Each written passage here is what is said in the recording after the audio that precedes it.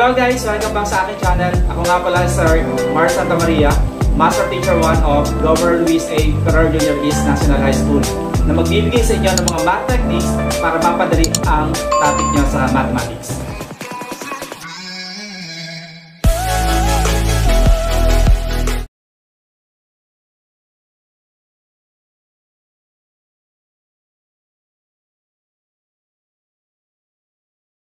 Let us proceed with the assessment part of quarter number 4, week number 4. So let us solve the two problems. For number 1, San Jose National High School Mathematics Department conducted a quiz B with selected grade 10 students as participants. This was part of the Festival of Talents for the second grading. The 20 contestants had the following scores: 24, 37, 25, 25, 39, 42, 28, 25, 31, 37, 32, 45, 33, 21, 30, 43, 42, 46, 33, and 40. So we need to calculate for first, piece of 3, second, piece of 2, and then third, piece of 40, and interpret its measure.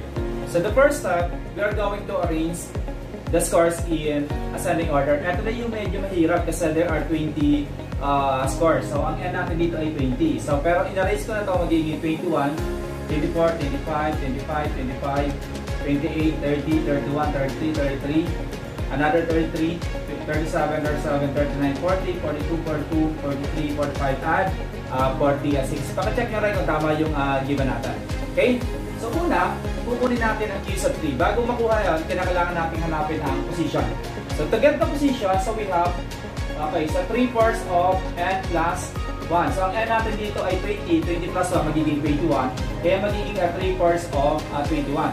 So, multiply natin ngayon ang 3 times 21. We have 63. Okay, so divided by 4. Di ba pagka 63 by 4 magiging 15. So, may 3/4 ka kaya 15.75. So, nasaan ngayon 15.75?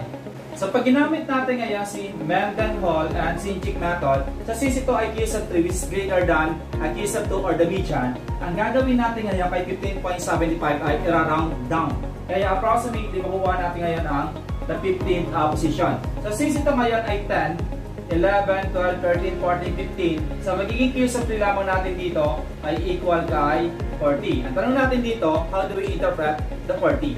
So it means that 75% of the participants got less than or equal to 40 in a quiz B. So for letter B, hanapin natin ang D sub 2. Unahin natin ang position of D sub 2 using 2 over 10 or 2 times of n plus 1. So magiging 21 na yun kasi 20 plus 1.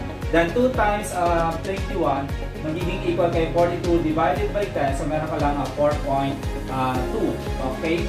So, pag ginamit uli natin itong method na to, ang gagawin natin kay 4.2 ay i-round up natin dahil ang D sub 2 ay less than the D sub 5 or the median. Kaya, kukunin natin ngayon ang magiging 5th position. So, nasaan yun?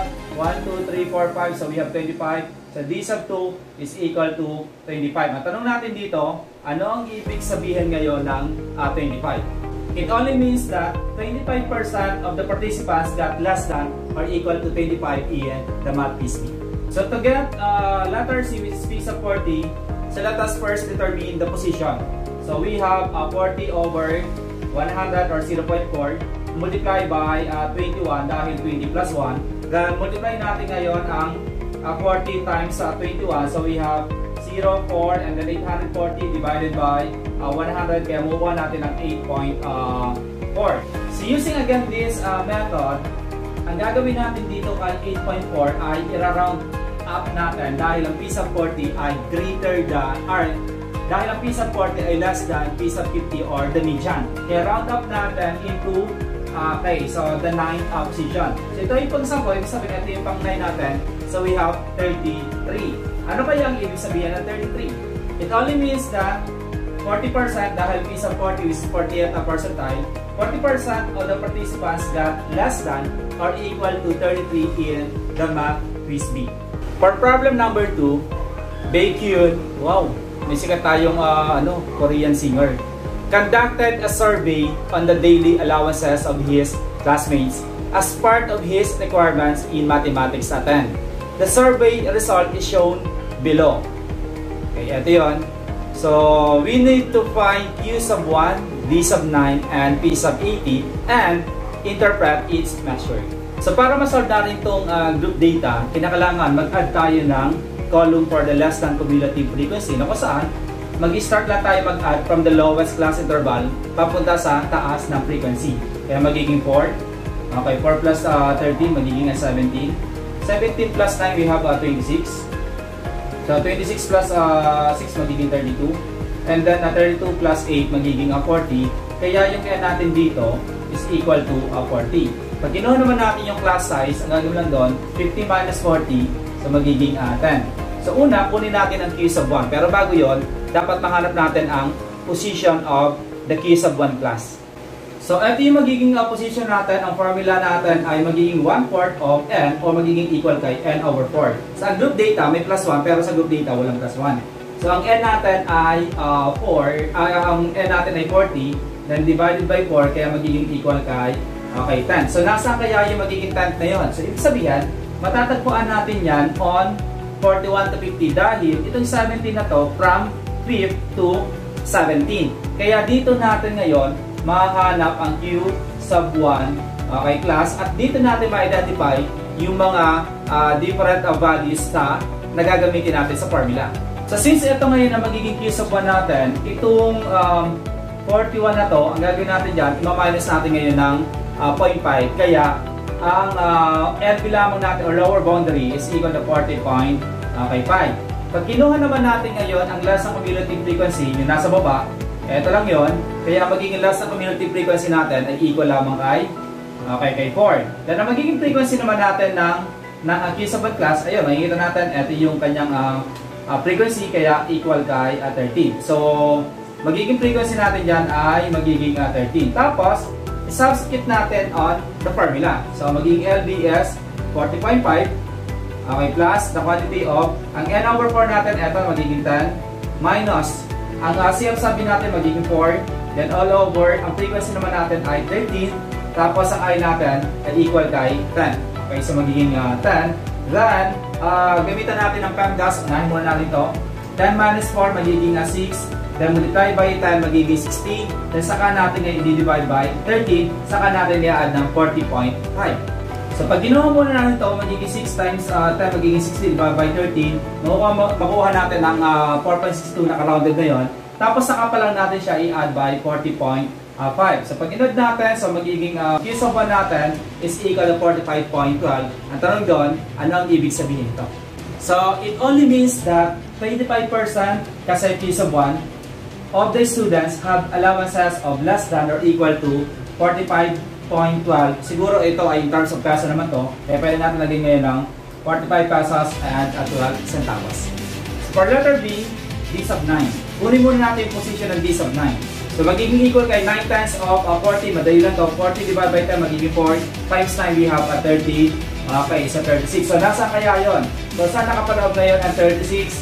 So nandito ngayon yun sa 71 to 80 dahil ito ay from 33rd to 40th. So dito mo ngayon matatagpuan ang D sub 9 class. Okay? Pag in-identify natin ang LB, ayun yun, bawas ka lang ng 0.1 kay 71, kaya magiging 70.5.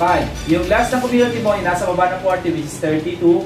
Then ang frequency natin, ayun, magiging equal kay 8. Then i-substitute natin sa pinaka-formula. Kung papasilin mo dito, yung formula natin nagbabago lang naman yung dito, tapos yung dito, di ba?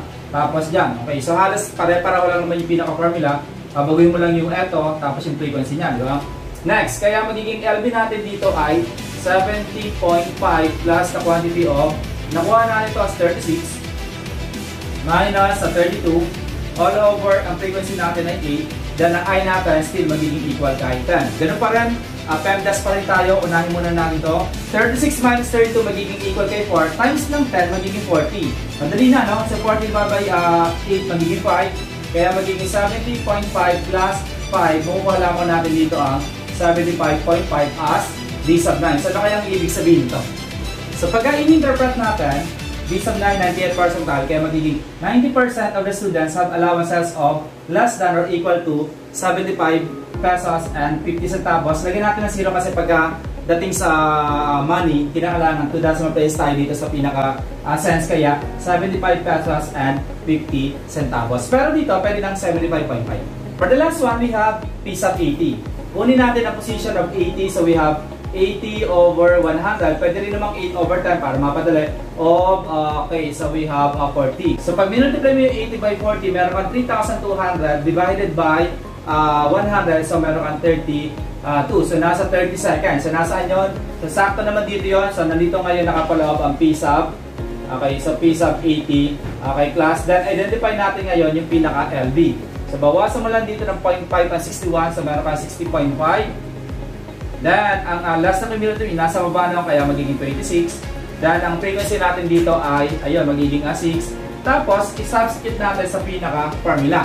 So, ang LB natin dito ay 60.5 plus the quantity of, nakuha na ito as 32.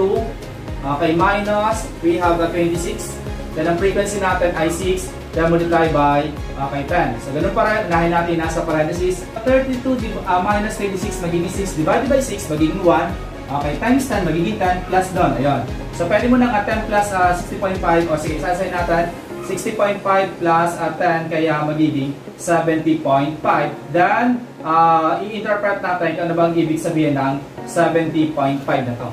It only means that 80% kasi piece of 80, 88th percentile of the students have allowances of less than or equal to 70 pesos and 50 centavos. Lagyan ulit natin ang another zero dahil dapat ang cents natin ay 2 decimal places. Okay? So, I hope guys nakatulong ko sa inyo kung paano natin kuhanin itong week number 4 ng quarter number 4. And syempre, kung nagustuhan mo yung video, huwag kakalimutan mag-like at pakishare na rin sa mga classmates mo para at least matuto rin sila ng ating topic. At syempre, kung hindi ka pa nakapag-subscribe, pakihit naman, libre naman yan, di ba? And i-hit mo na rin ang bell. So, thank you and God bless.